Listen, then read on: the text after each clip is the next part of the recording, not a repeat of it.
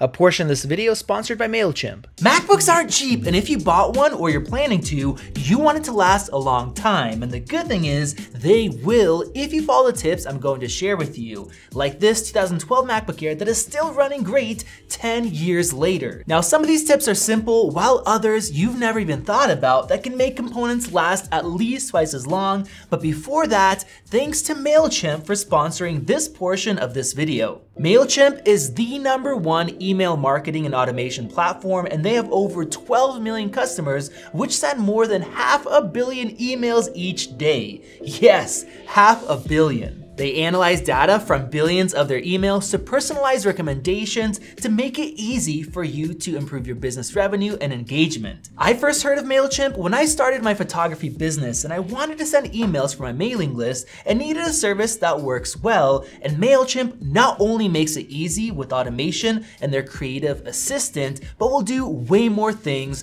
like help you build your mailing list. One thing that is super cool is their customer journey builder automations, which let you remind customers about stuff they left in their online shopping cart with abandoned cart emails, or send retargeting emails to remind them to come back for something they saw on your website. So go ahead and check out the rest of their many features and get started at MailChimp.com. Thank you to MailChimp for sponsoring that part of my video, and now back to my regular content. The first is simple: keep your machine safe. You would be surprised by how many Macs die each year from falling. So if you're taking it with you, use a bag or a sleeve, and if it has MagSafe, make sure to use that so that if the cable gets pulled, your laptop won't fall down. Now you can also get Apple Care Plus, which can now be purchased as a subscription without a time limit, so that if it does get damaged, it will get repaired for much less money. Now when you're cleaning your MacBook, don't use heavy cleaners or random wipes. Instead, use a super soft towel and don't press down hard, especially on the screen. Now for tougher spots, you can use electronic wipes, which are safe for screens and they won't damage that really good anti-reflectivity coating that is on your screen. Talking about displays, did you know that they can and do wear out, which is why some older MacBooks have discoloration or burn-in even with an LCD display. Now our 2012 MacBook screen is excellent, and a few ways that you can get yours to last just as long is to not keep it at full brightness all the time and keep the screen on. You can also just lower the brightness and use dark mode, which will help. But most importantly, you want to make sure that you're using the screensaver that is built in, and make sure that your Mac is set to turn the display off if you haven't used it in a while, which also saves battery, which we'll cover in just a bit.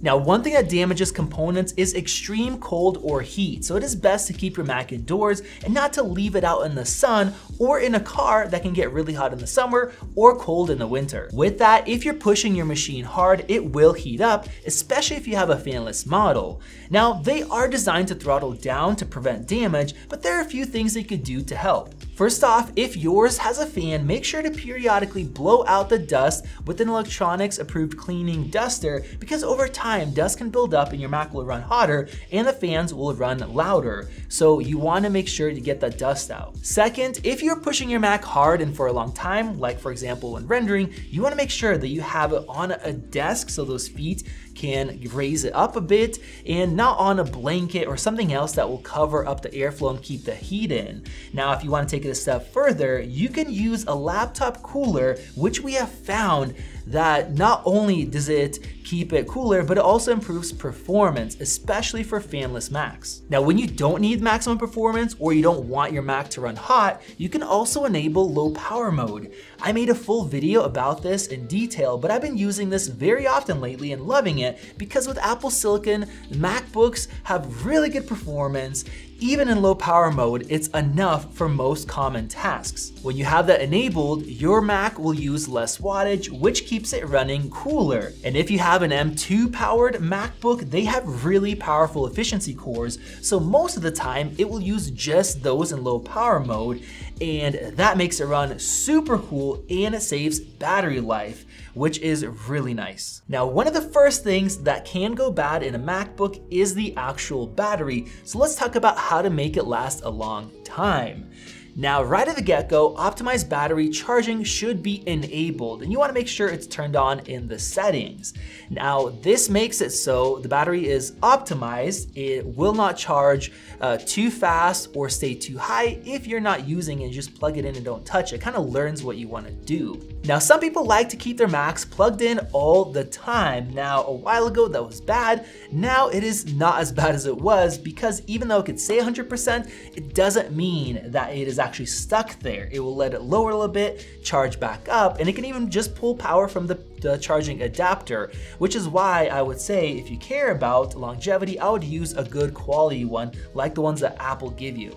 With that, you still want to unplug it occasionally and let it drain down so the battery doesn't stay mostly charged for a very long time. Have it run down to 20% and then charge it back up, and that will increase longevity as well. Now, when you are charging, it is better to plug it in and let it charge up in one session instead of constantly plugging it into charge and then, charging a little bit and then unplugging it and then drains down, you plug it back in.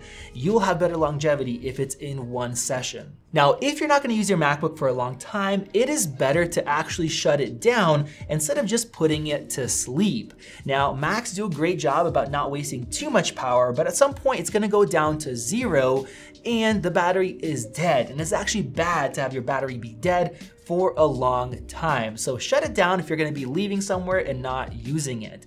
And the same thing goes for keeping a battery at 100% for a long time, which is why Apple's optimized charging feature will wait for it to charge up to 100% until the time that you usually start to need it. And at that point, it'll just kind of hover at 80%. Now, if you don't let your battery go below 20% or above 80%, and with that you charge in one session, that can double the longevity of your battery or even more so. Now, unfortunately, Apple does not have a setting in optimized charging to limit it to 80%, but there is some code that you can use and some third-party applications that will cap it at 80%. So if you care about it lasting a very long time, for example, 10 years, that will definitely help. And if you want to take it a step further, it is actually better to use a slow charger than a fast charger. Now, Apple devices and MacBooks will automatically fast charge up to 50% and then they'll slow down because fast charging puts out more heat and then your battery will degrade faster. So that's already good. But if you use a slower charger in general, that will help even more. And most of the time I actually use a 67-watt charger with my MacBook. So if you follow those charging tips, your battery will last a very long time, longer than you need your MacBook. Now, there are other components that do wear out, and the biggest one is the SSD. Now, SSDs and other drives, they're not rated to last forever. A lot of the SSDs on the base models, they're rated for 150 terabytes written or 300. And that means that once you write that much data, it's pretty much worn out and it could die on you. Now, once you upgrade from a 256 gig model to a 512, that will actually double the amount of data that you can write on there. So even if you don't need a 512 gigabyte SSD, having double the longevity of the SSD and the amount of data you can write will basically double its lifespan. So that is great. And if you can afford it, I would say to upgrade to that. Now, along with that, RAM does matter.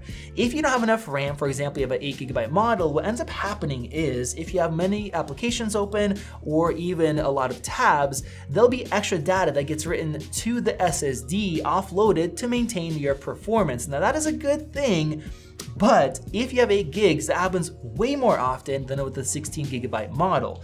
So if you can afford to upgrade to 16 gigs, that will also drastically reduce the amount of data that's written to your SSD, and that can also improve your performance. So that also really helps your long-term longevity. So don't skimp out to buy the base model if you want your MacBook to last, for example, 10 years.